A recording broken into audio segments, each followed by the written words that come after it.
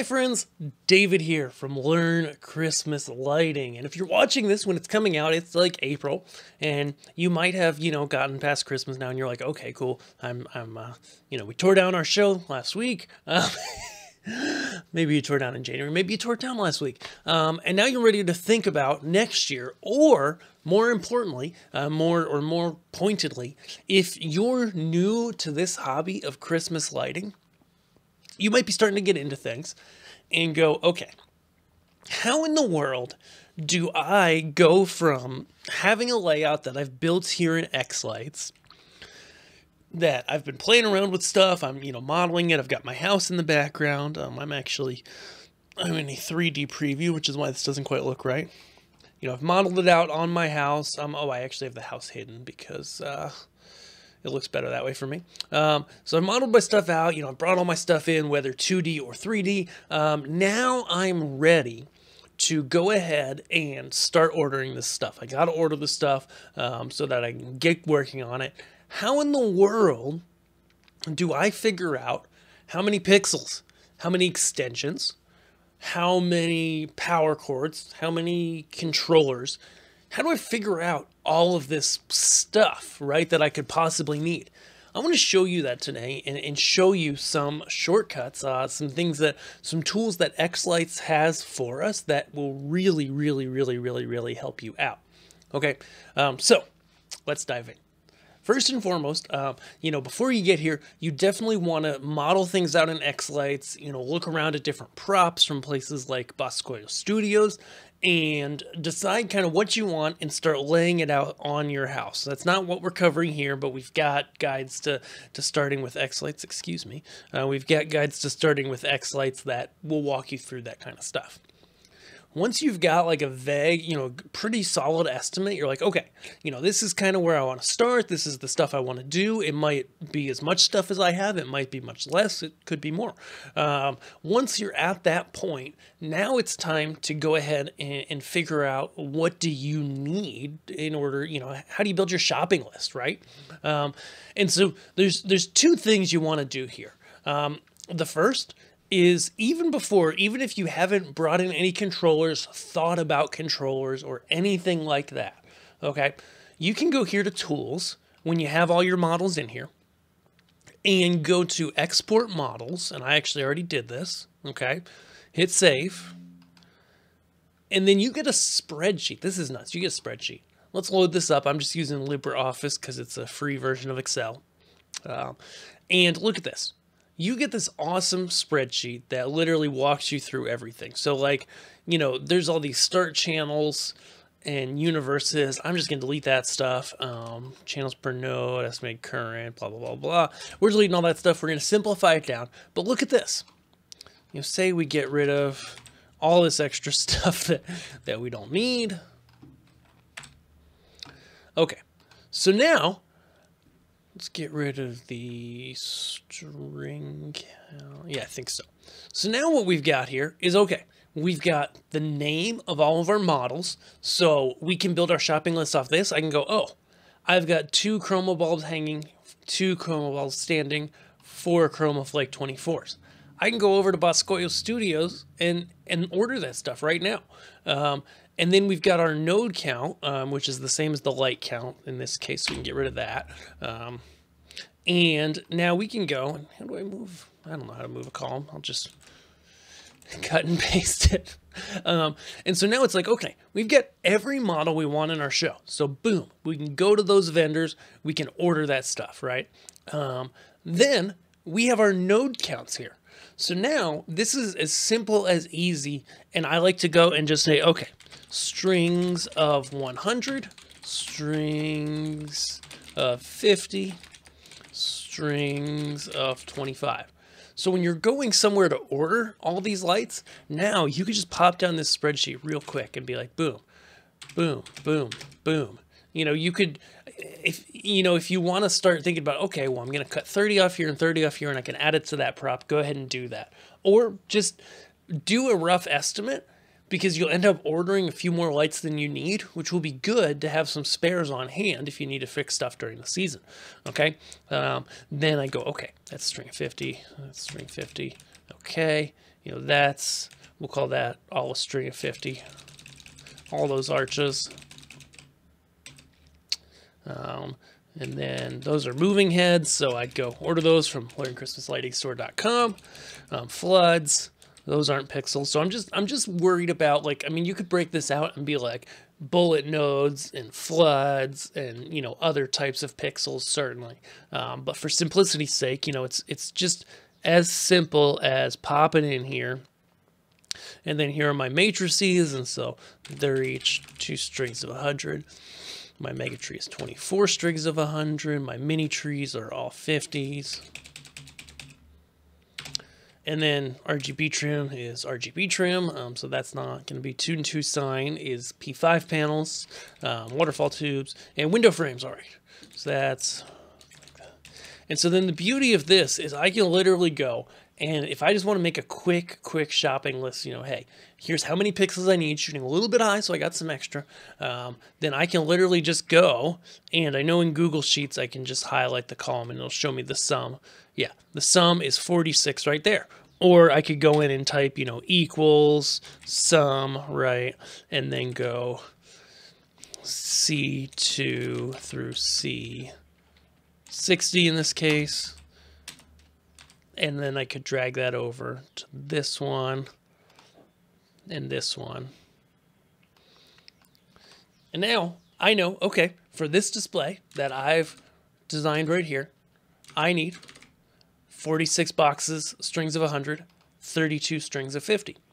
So now I can go to a vendor like, you know, hey, we're the Learn Christmas Lighting Store. We've got that now. And, you know, we've been selling the Dominar moving heads, but we're making a move to start stocking a whole bunch of Matos Designs pixels as well, because we believe they're just really great pixels. They're very reliable, and they're not priced more than anybody else's, really. So then you can go, okay, box of 2 by 50. So I would need 16 of those boxes because there's 2 in a box. I can go ahead in here, add those to my cart. In boxes of 100, 46, you know, boom. Go and add those to my cart. We will have stock updated on there. Right now, this show's sold out, but at the time this video comes out, we are just a couple weeks away from getting a big shipment of pixels. So order yours now if you'd like some. And then we'll keep getting more throughout the season. So that's pixels. What about the other stuff? Okay, pixels was definitely the easy part. So I'm just going to close this up. I would save if you were, but I'm not saving right now. So now it's like, okay, how do we figure out controllers? How do we figure out extensions, things like that? Well, you know, the easiest and simplest way is to start assigning your controllers. And I think I did a video late last year, we'll link it here, about assigning props to controllers with the visualizer. But it's a really simple process in X-Lights now, where you can literally just go to the controller tab, bring in a few controllers. You know, what this comes down to is basically, you know, there's like a million ways to slice the cake when it comes to controller assignments. And so you want to just look at your props, look at areas in your display where you might put controllers. How do you know where you're going to put a controller? Well, you know, in general, what we teach is we want to keep all of those pixel datas coming out of the controllers as short as possible, definitely under 25 feet. Okay, that's my recommendation. It helps you have a reliable and stress-free show. Okay, so like I know, okay, middle of the mega tree, I've got 24 strings of 100. I'm gonna plop a controller there. Actually, I think I have it turned down, so I have 200 nodes in 12 strings. So boom. I know I need 12 strings right under that mega tree. So I put a 16 string controller right under that mega tree, right? And so start with the really dense areas and then go, oh, I can go from that mega tree and I can have a string doing these arches, right? Because that's really close to the mega tree, and I can do all these arches off a string there. Okay. And then I go, oh, hey, you know, I've got a sidewalk running up the middle here. So I don't want cables crossing the sidewalk if I can avoid it. So then I go, oh, this corner, I've got stuff on the house and these yard trees. So what if I put a controller in this corner?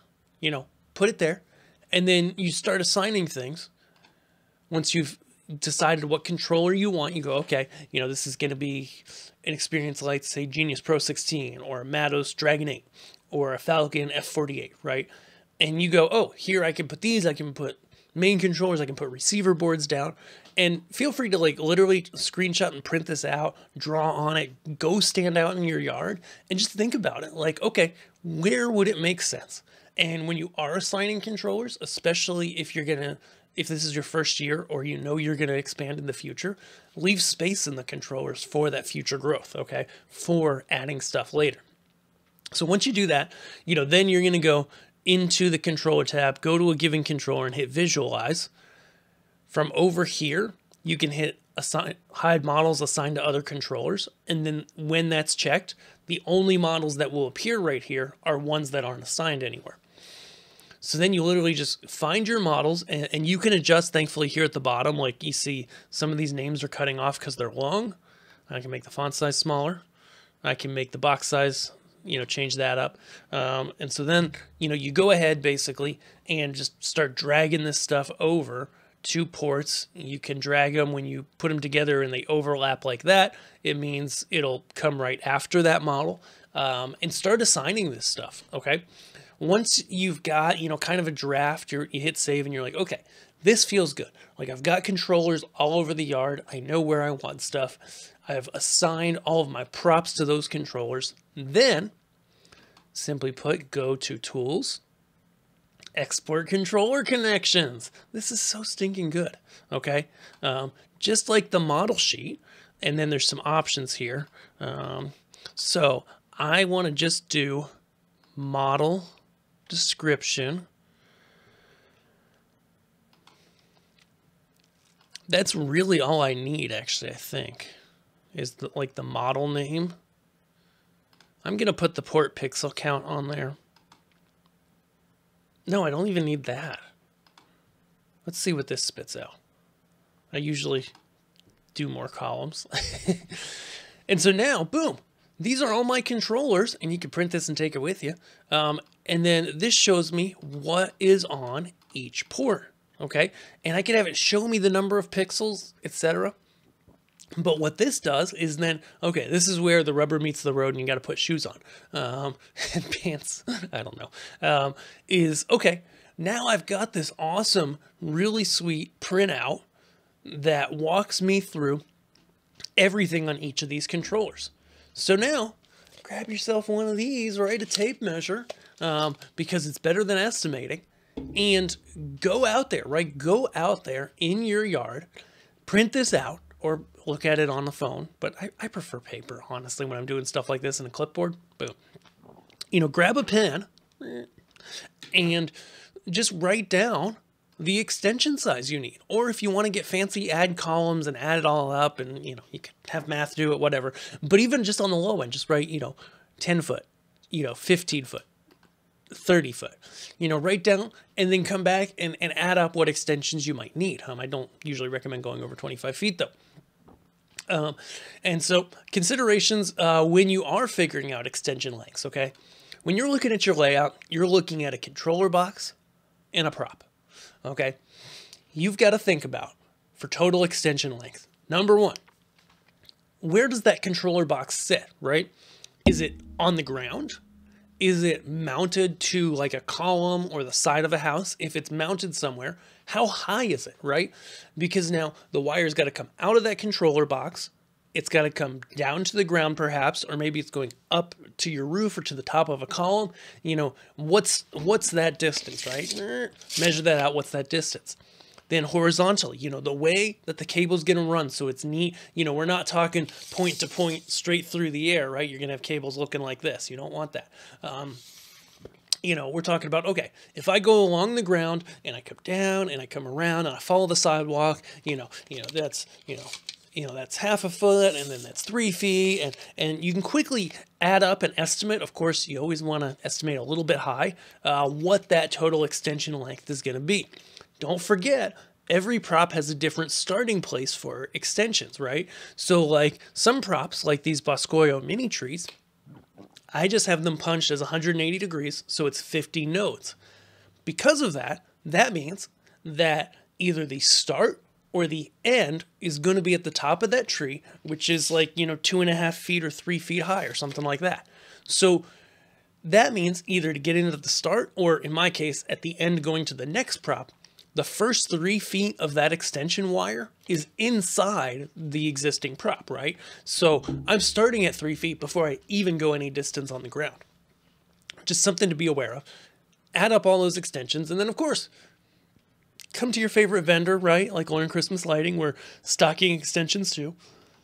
And we stock the flat ones from Matos Designs.